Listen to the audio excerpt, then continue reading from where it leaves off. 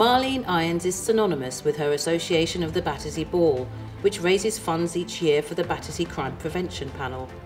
She first volunteered to help run the first ball in 1992 and each year sends out several hundred invitations, collects and prepares some 600 prizes, as well as helping to send out all the tickets and organising seating for more than 1,400 people.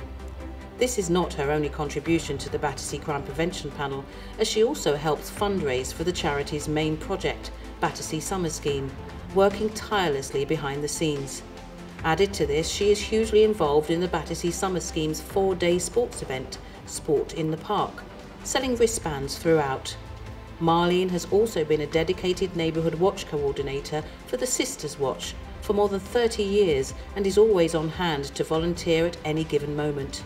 She's someone who has selflessly given her time for the benefit of the local community.